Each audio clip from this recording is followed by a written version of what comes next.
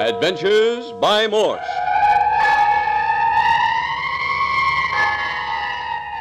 Carlton E. Morse presents Dead Men Prowl, featuring Captain Friday. If you like high adventure, come with me. If you like the stealth of intrigue, come with me. If you like blood and thunder, come with me.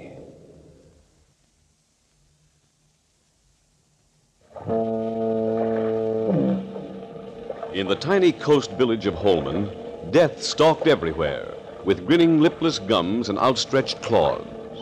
Dr. Jamie Croft had prevailed upon Captain Friday to permit him to spend a weekend at the captain's summer cottage in Holman. They had no more than arrived on the scene when the heavy hand of death struck 3 times. 3 deaths in the little seaside resort where death had been unknown for 20 years. Doc Sims had been found on the beach dead, apparently of natural causes. His rival for control of the village, Andrew Walters, was found hanged in his home. The village half-wit, young Rich Hartley, was found with a bullet through his heart. Even in death, these 3 have apparently become the most active citizens in Holman. They have been handcuffed, tied, and locked in the village morgue, but to no avail. Captain Friday has been appointed village constable by the people of Holman. Yes, I've been made constable, all right. But the 3 dead men still prowl the streets of the town. There's some angles to the case that just don't seem to add up. Carmel and Andres Ruiz, cousins, came here to visit their uncle, Andrew Walters. A few hours after they talked with him, he was found hanged. Gail and Martin Stanley came to Holman to investigate the death of their uncle, Doc Sims. There's a funny thing about that. They were notified of his death before he died. About the only thing I've uncovered so far is that Andy Walters was masquerading under an assumed name. He and Doc Sims are, or were, brothers. The 2 rich men of Holman were feuding. Now they're both dead. It wouldn't be so bad if I could keep track of their bodies. I've tried everything. A few hours ago, I locked all 3 in the refrigeration room of the morgue. It seems to me a frozen corpse should stay put, but even that didn't hold them. Captain Friday had very definitely locked the 3 prowling dead in the refrigeration room of the morgue. Several hours later, Dr. Croft heard a woman screaming in the night. So, leaving the doctor and Martin Stanley with the 2 girls in his cottage, the captain set out with Andres to discover the trouble. Nothing was uncovered in the heavy black fog until suddenly there came a terrific explosion from the morgue. Quickly, the 2 men dashed to the death house to discover that the door to the refrigeration room had been burst or blown open from the inside. Furthermore, the bodies of the 3 prowling dead were found outside the refrigeration room in positions indicating that they had made an attempt to escape, but had become suddenly inactive. Andre suddenly came upon a cord under the dead hand of Doc Sims, which ran along the floor to a far wall. He picked it up and jerked. There was a deafening explosion, and the whole wall rose up and toppled in upon them.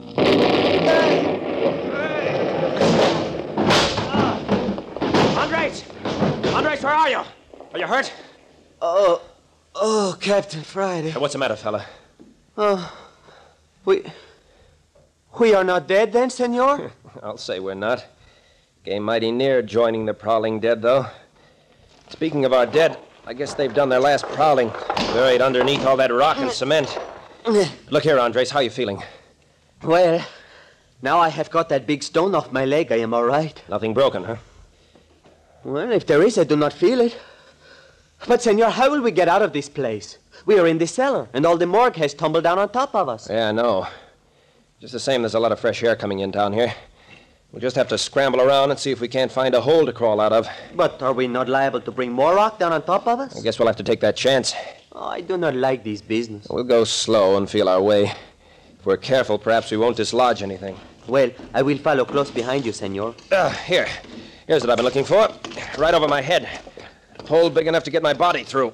Come on, Andres. Give me a boost. Well, is the edges solid? Yeah, part of the foundation. Ready? All right. Let me put my foot in your hand. All right. Now then, I am ready. Okay. Yeah. Up we go. That's good. That's good. I'm all set. Now then, I'll reach down and give you a hand. Oh, please, I will pull you back down in this hole with me. No, you won't. I can brace myself. Well, very well, if you think so. Now then, here's my hand. Well, I cannot find it in the dark. Swing your arms around. Oh, there, I find it. Okay, now. Now then, up you come. See? Ooh. Grab something, Andres. I'm slipping. I have it. There. Ready to go on? See. Oh, this is most terrible. All the time I think we start new landslide down on us. All right, come on now. But be careful. Oh, I feel the fog. We must be very near out, eh? Yeah. There's a broken wall alongside of us. Is there a roof over us? I can't reach the top of the wall to tell. Here, give me another boost up the side of the wall. Very well. Let me step in your hand. No. Now put your back against the wall. What, like this? Uh-huh. Now then, link your hands together. And don't boost me too fast, you'll throw me over backwards. Well, I will try. Okay, let's go. Right, up you go. Higher. No, higher. I got my fingers on the top. It is high as I can lift. Come on. Come on. I can help you a little. If I have the strength. Yeah, it's swell. I'm up. We'll get over this, and we'll be out of it, I think. Oh, but how am I going to get over? Well, that's easy. I'll let my legs down, you grab a hold and climb right up. Oh, but I will pull you down. No, you won't. Come on. Well, if you wish. Hurry up. Oh. Hurry up, I can't hold you all day. I climb as fast as I can. Grab hold of the top. Pull yourself up. You got it? See. Oh. Oh, senor, I never do this before. Okay. Now to get down the other side. Nah. Well, if it is bad as going up, I think I will stay right here. Come on. You hang yourself over the outside of the wall like I did. I'll slide down your legs to the ground. Then I'll help you down. Well, if we only had a rope. Well, we haven't, so come on. Ready? These sharp edges of wall cut me. Well, it'll only be for a minute. Here I go. All right. Oh, Captain, look out, I'm slipping. Hang on, Andres, hang on.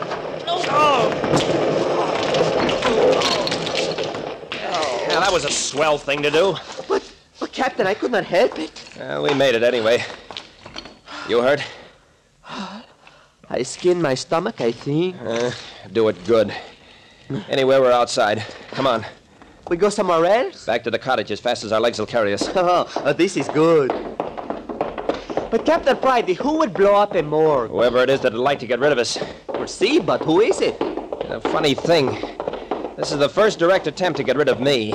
Before, the attempts have only been made on you four. Well, maybe it was a mistake that you were caught in this trap. I got a hunch it wasn't a mistake at all. Now, here's the path across the lot. See. Is it not strange there is nobody around? You know, if I hear a big explosion like that, I would go see what it was. Not Holman citizens. They're not much on going out on foggy nights for any reason. They'll wait until it gets light. Well, but the people at your cottage. My cousin Carmel and the Stanleys. Yeah, and Dr. Croft. Now, that is kind of funny. Still, the cottage is right on the ocean. Might have drowned out the sound of the explosion. Oh, I have not think of that. Hold it, Andres. Huh? What is it? Listen. Huh. It's funny. I thought I heard a motorboat. I hear nothing, senor. Neither do I now. I must have been mistaken, and yet I... Oh, well, here we are. Got plenty of lights on in the cottage. Maybe the doctor think it's safer with the lights on. Shut the door after you come in, Andres. See? Captain! The doctor! Look, the doctor! Hey, what in thunder's been going on here? Dr. Croft, he is bound and gagged. Yeah, stand out of the way, Andres, will you? While I cut him loose. Well, his eyes are open. He's not dead. No, of course not. Wait till I get this gag out. There you are, Doctor. Now, what happened? Captain, quick.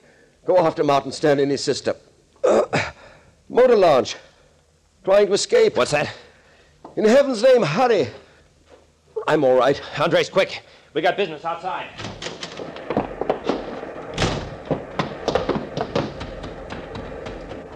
Senor, what is it this time? Stanley's gotten hold of a launch somewhere. I knew I heard a motorboat. But where is he go? Don't ask so many questions. Run faster. But where, senor, where? Down to the wharf, of course. Here, Down this way. Got a revolver? No, senor. I do not shoot very good. Yeah, well, young Stanley has. You think he will shoot? Oh, but senor, his sister will not let him shoot us. Oh, yeah? Name of pig, you do not mean this. Here's the wharf.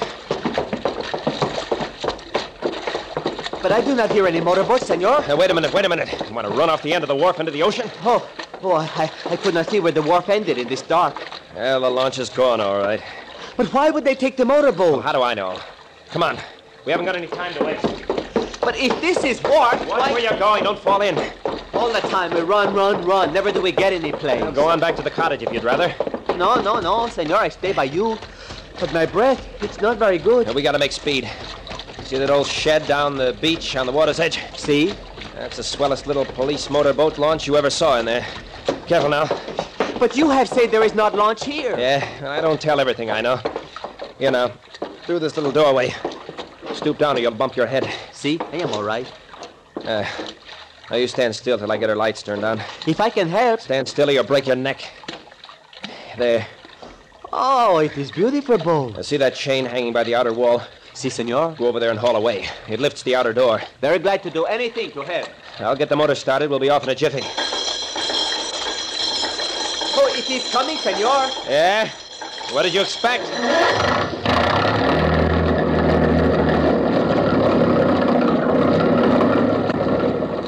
That's high enough, Andres. Come on and get in. Si, senor. Oh, but it make big noise. All in? See? Here we go, then.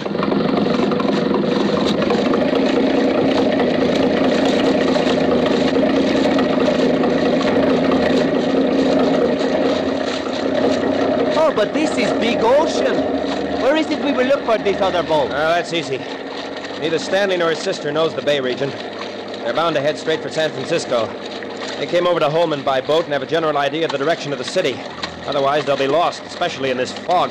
But perhaps we will not be able to catch up with them. This little craft can run circles around anything Stanley will be able to lay his hands on. Oh, well, I do not know very much about boats. You just hang on and I'll do the work. But I do not understand any of this business. Why should these two wish to escape from Holman? I can think of plenty of reasons. Could you please tell me one, maybe? Yeah. Bad consciences. You mean Miss Stanley have bad conscience? Why not? She wouldn't be the first female with one. Oh, no. No, senor, you are mistaken. Yeah, well, maybe you know. I never could get the straight of how a woman's conscience works. Sometimes it does, and most of the time it doesn't. But, senor, this girl Stanley, she's very nice, senorita. It seems to me. Hey, Captain, our engine is stopped. Be quiet, I cut it off. But why you do this? Shut up and listen, will you? Huh? Oh, see. You wish to hear other motorboat, maybe, eh? Don't hear anything.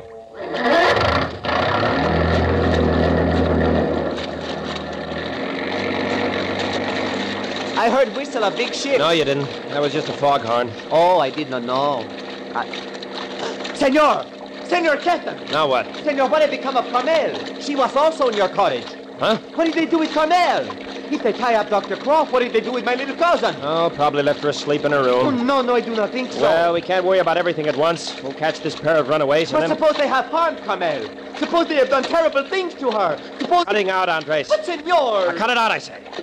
Just letting your imagination run away with you. Oh, if they have so much as lay hands on Carmel, I will kill this pig, Stanley. Andres, get a hold of yourself. I do not care if Stanley is my own cousin. I will kill him.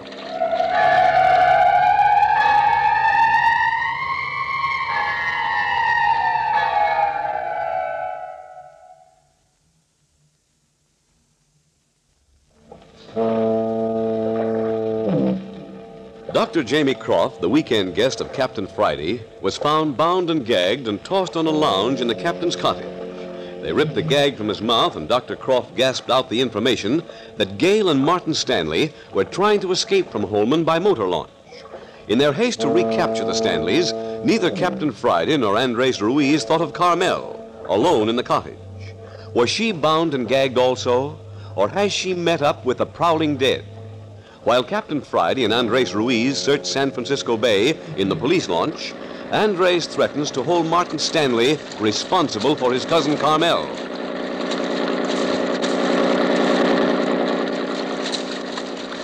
I tell you, Captain Friday, I will kill this Stanley if anything has happened to Carmel. Take it easy, Andres. Wait till we find Stanley. Oh, please, could you not make this boat go faster? The quicker I get my hands on this Pipe down, Andres. I'm going to turn off the motor again. See, and I will listen with every bit of me.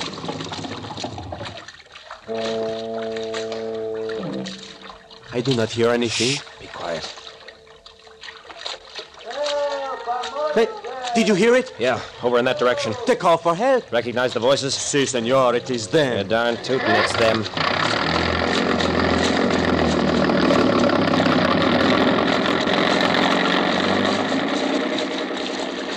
Roll up front, Andres, and hang your ears out. Can't hear much back here at the wheel. Si, senor. I will do good job, too. I can't be more than 50 yards from us. Blast this fog. Senor, a little to the right. I hear them. Right, huh? How's that? Si.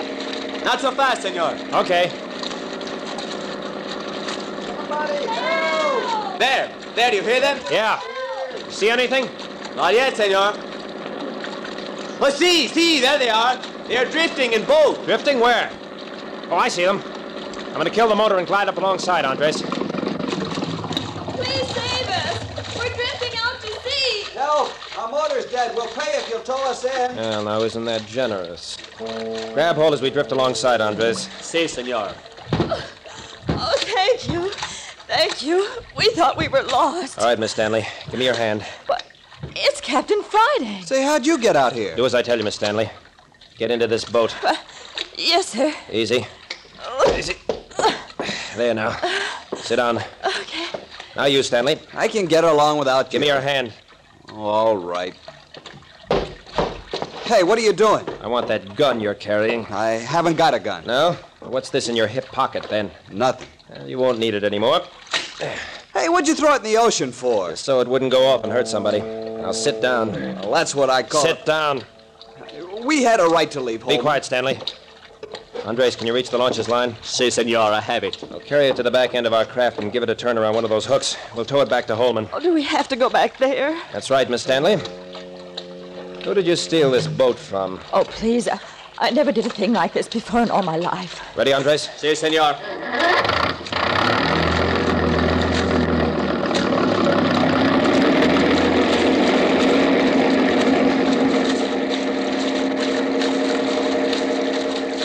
So you admit stealing the boat, huh? We don't admit anything. Oh, Martin, please. Let's not try to carry this thing out. Let's tell Captain Friday how it happened. What good would that do? You tell me, Senor Stanley, what you have done with my cousin Carmel. What's eating you, Ruiz? You tell me what you do with Carmel or I will kill you. What are you talking about, Andres? Carmel, it is Carmel who I talk about. What have you done with her? Well, we left her asleep at the cottage. You did not touch my cousin? Well, of course not. Why? Is she gone? I do not know. But I say to myself, if any has harmed my cousin, I will kill him like a dog. You better find out what it's all about before you start getting homicidal. Well, you are a very bad fellow to my cousin, Senor Stanley. Oh, go take a jump in the ocean. Please, Andres, Martin's upset. You just don't understand it. This I do not wish to do, I can tell you plain. Come on, Miss Stanley, what's it all about? It's pretty plain that you did steal this boat. Yes. Yes, we stole it. Sissy, you crazy? Well, Martin, I think it's right to tell the truth. I'm going to tell. Leave it to a girl. Well, we had no intention of running away, and until Dr. Croft told us there was a boat tied down at the dock. Yeah? How did he know? Well, after he'd gotten Carmel asleep, he went out to get some fresh air. And when he came back, he just remarked that there was a boat tied up at the dock, and... Yes, then what? Well, that gave us the idea of trying to get back to the city. Wasn't Gail's idea at all. It was all my doing. Oh, please, Martin. Well, it was my idea. I suggested it, and I kept after her until she agreed to go with me. But I didn't have to go. And she didn't know anything about me hitting Dr. Croft over the head and binding and gagging him either. Martin Stanley, you didn't do that. Yes, I did. I did it while you were in the bedroom getting your things together. Oh. Yes, but what I want to know is what you think you'd have accomplished if you had escaped. The police in the city would pick you up in a minute. Oh, but we weren't trying to run away from the police. Oh, no? Really, we weren't. All we wanted to do was get away from that awful place with all those dead bodies. Well, you're going back. Yes, I know. I'm sorry we attempted it now. Well, I'm not. I only wish that engine hadn't conked out. Say, where'd you get this boat anyway? Just a little ace in the hole, Stanley.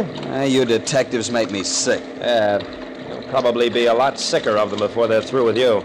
They can't do anything to me. I haven't done a thing. We'll know more about that when we get back to the cottage. And that won't be very long now. There's the wharf right up ahead. Yeah, Andres. Si, senor. Here, take these handcuffs. But, senor... Take him and handcuff the two together. Oh, no, please. Senor, never. I will not put handcuffs on Miss Stanley. Oh, yeah? And suppose you handcuff yourself with Stanley there. I'm not taking any chances of losing him in this fog. Oh, but please, Martin won't run away. Will you, Martin? Do what I tell you, Andres. Either handcuff Stanley with his sister or to yourself. Well, to his sister, I could not do it all. To me, if you wish, yes. It's okay with me. Here, Stanley, hold out your left arm. Sure. With my fist on the end. Martin, why did you do that? You pig of a pig! I will show you how good Spanish fellow can fight now. You dirty, I'll break your neck for you. There. And I guess I will show you a not so bad a fighter, eh? Well, for gosh sakes, at least get off my stomach. You're breaking my back. Well, then, hold out your left arm for the handcuffs. There. That is good. Good boy, Andres. That sounded like a swell fight. Too bad it was dark. Got him all right, Andres? Si, senor Capitan. Great. Well, here we are. Now, stop crying, Miss Stanley. Your brother had it coming. As soon as I pull up alongside, climb up that little ladder to the wharf. Oh, but it was all so unnecessary. There now. Climb up. Here, you give me your hand, Miss Stanley. Now walk around after you get up. You're liable to fall in the ocean. No, but how are Stanley and I to climb up the ladder together? You go first, Andres. You can make it if you keep close enough together. Up you go. Oh, this is not kind of business I like. I'll just tie the launch to the dock here for the present. That'll hold her. She'll ride there till morning. You are coming, senor? Yeah, you bet. Andres, I'm going to make you Deputy Constable of Holman. No, senor. I do not wish it. What? Turn down a job with a title like that? Well, I think this is most deplorable business. It make everybody feel bad. All right, come along. I'll take your arm, Miss Stanley. You might stumble in the dark. If you wish. You better take Stanley's arm, too, Andres. Keep you from stepping on each other in the dark. Leave my arm alone. See? I was only trying to be helpful. Oh, if you'd only understand, Captain Friday, that Martin and I really haven't done anything. I think you've done plenty. Well, you'll be plenty sorry for putting handcuffs on me, I can tell you that much. 10 to 1, you were thinking about making a break for it as soon as we landed. Supposing I was... I mean... Martin, you weren't. No, of course I wasn't. One good thing about Holman. It doesn't take any time to get from one place to another. There's the cottage. Oh, please, I hope we find everything all right with Carmel. Oh, sure we will. Now, look. The doctor must have worked himself free. He's turned on more lights. Oh, I hope this is good sign. Well, won't be long now before we know all about it. You've been saying that ever since we arrived, and we don't know anything about anything. You're some detective. Just enough of a detective to pick you up in the middle of San Francisco Bay, Stanley. Come on. Here we are. Andres, you and Stanley go in first. I'll follow with Miss Stanley.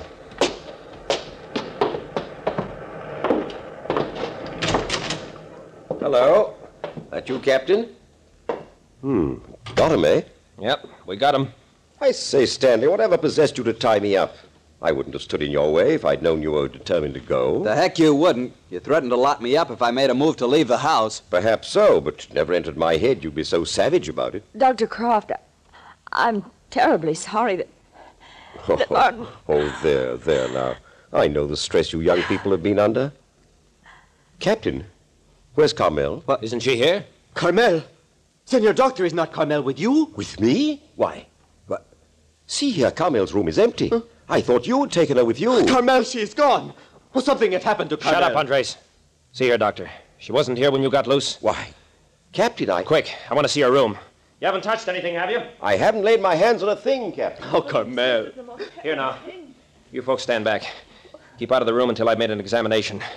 Clear back out into the hall. Stanley, if you have done anything with my cousin, you'd better tell me. Honestly, I haven't got your cousin, Andres. Jiminy, I'm not that kind of a guy. Well, somebody has. Hi. Hi, Doctor. Come here. What is it? What have you found? Look at these tracks. Somebody tramped across the wet sand, climbed into the window, and came in here beside the sleeping girl's bed. Oh, no! Do you recognize those tracks, Doctor? For heaven's sake, Captain, no. Do you? Yes. Those are the same tracks made by Andrew Walters the night he buried Miss Stanley in the sand. No! No! My Carmel buried in the sand! Oh, no! No!